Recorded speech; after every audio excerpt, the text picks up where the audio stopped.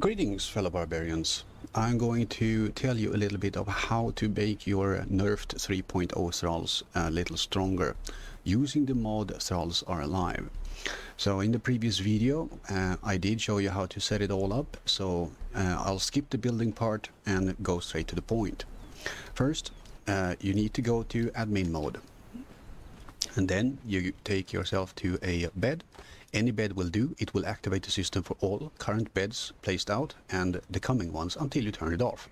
Hold the E key, go to leadership, go to debug and settings.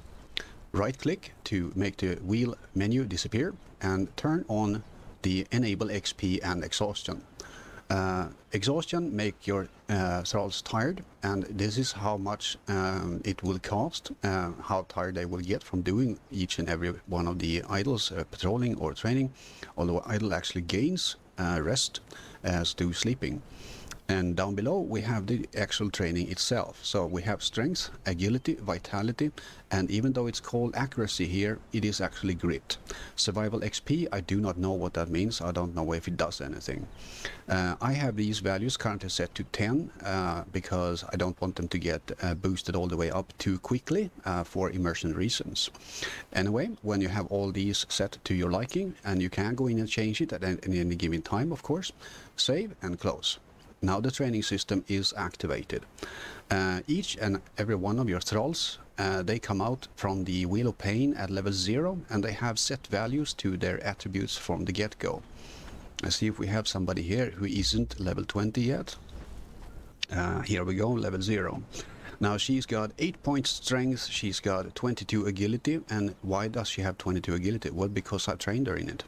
But then she has only 8 points vitality, and she has 4 points in grit. And this is how she came out from the Wheel of Pain, with the exception of agility. So what I can do now is I can add another 10 points to each of these, as I have done. So she had an original agility of 12, but she is now 22. At level 0. Very useful, I must say. So I can add another 10 points to her vitality and her grit and her strength, and I will do this through the boot camp. So the boot camp itself, I have set up 4 stations, one for each attribute, and so the strength will have a flag of its own, and I named it strength so I can keep track of it in the officer's journal or officer's desk. And this one is then set to a radius of small, so that I don't accidentally get other training stations or things for this particular flag. And for strength you need to use the training dummy, the melee dummy. Even my tiger is here now, and even though he looks stupid not having any animations, he is getting the benefits from doing the strength training. He just stands there, look a little corny, but that's okay. I have done 4 stations, each one built up the exact same way. Another training beacon, I name it for what it does. In this case it's grit, and it contains 4 grit carpets. So again, initialize, put the radius to small. And here we have the vitality. It is gained by the thralls using the training mat, and the beacon is called vitality. I have renamed it and set the range for small. Last but not least, we have the agility, the one that is called archery, or not archery, accuracy, but it will do the agility on them. So I have a couple of training targets for that, and its own flag, and it's called agility. From here, when it's all said and done, I can now tell the thralls which one of their attributes to train, and I'm going to go to my officer's desk because it has a much bigger range than the officer's journal, and it lets me see all of them, even the ones that have their sleeping places a little bit far away, such as the tiger. In the officer's desk, here you can see what they are currently training at and how they are doing by clicking the magnifying glass.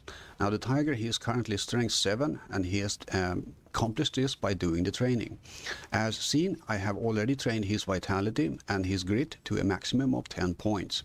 Now once he is done with his strength training, I will simply click here, and this will tell you the names of those training flags, and this is the reason why I named them so simple.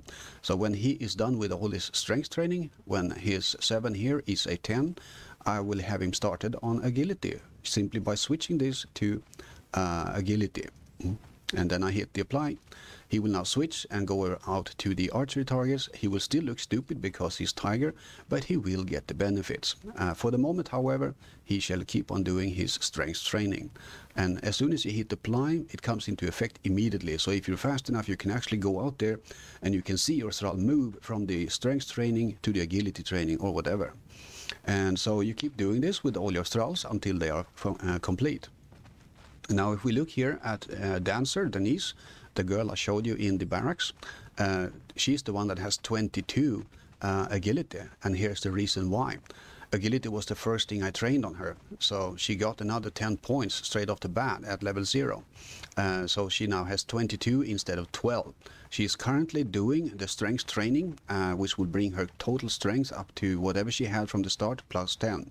And then when she's done with that, I will switch her, so she will doing vitality, and then she will do grit, and so on and so forth. So it's very simple and straightforward once you have all the menus done and know what to do with it all. And all it requires is a bed. You turn on the XP and exhaustion system, make your stations, and simply move them around between the stations until they're all done. As an example, I got a cannibal brute from a Darfari town somewhere. She had 644 life when she came out of the Wheel of Pain, because her vitality was set to 0. She was set to train, I believe it was strength and agility from the beginning. So she had 0, 640 hit points with that. I put her in the boot camp, and still at level 0, her character level 0, when she got to vitality 10, she all of a sudden had 1,400 vitality, 1,400 hit points at level 0, which is almost 3 times of what she had from the beginning. So it's definitely worth it, and it is fun to see the result, and of course it's quite enjoyable to see them all running around and doing stuff. All of this thanks to Thralls Are Alive, and thank you for watching, and I hope you enjoy.